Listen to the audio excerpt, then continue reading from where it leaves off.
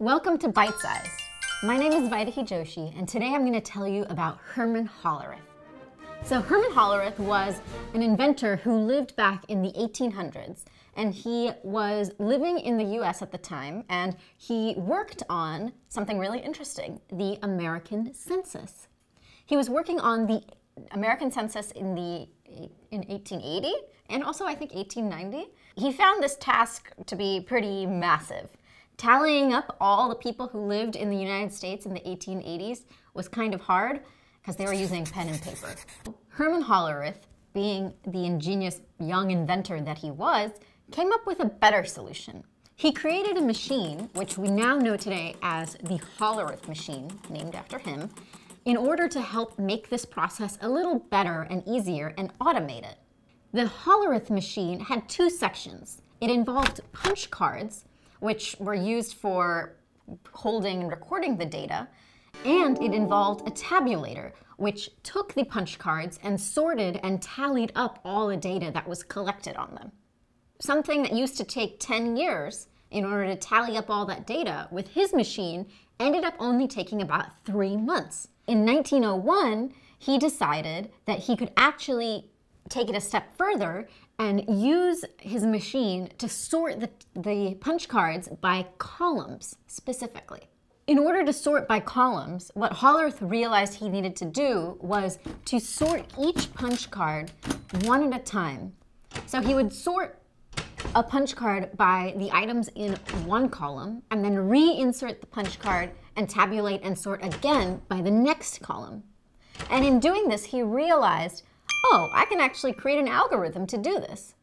And the algorithm would involve multiple passes, wherein every single pass would be focused on sorting by a single column, by a single digit, which is also known as a radix. This multiple pass algorithm of sorting by each digit, or radix, is actually how the very first sorting algorithm, called radix sort, was born. Hollerith's work on his machine, the Hollerith machine, as well as the sorting algorithm that he developed, led to him founding his very own company, the Tabulating Machine Company, which was later renamed to the Computer Tabulating Recording Company, and he ended up staying on and working at his company as an engineer for the rest of his life.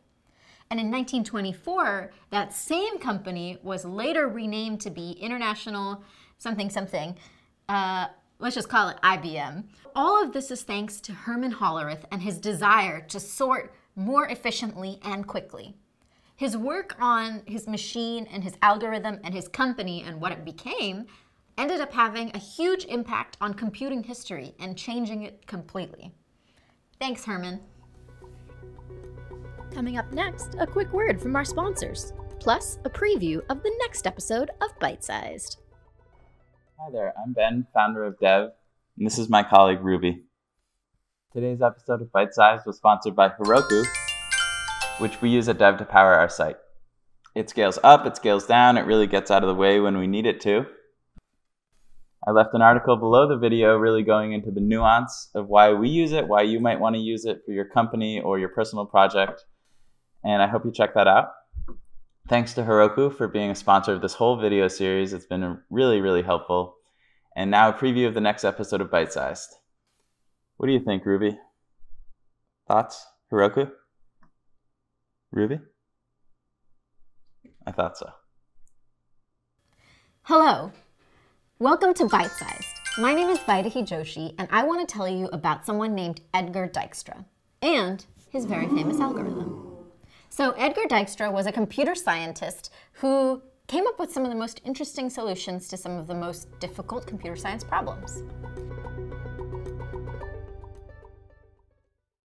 Well, this is going to be fun. I'm going to mess that up. Tabulating Machine Company, right? Yeah, Tabulating Machine Company. Tabulating Machine Company. Computer tabulating. Recording. So Tabulating Machine Company. Computer tabulating. What's the full name of IBM? It's too many names. Tabulating Machine Company. Oh, God.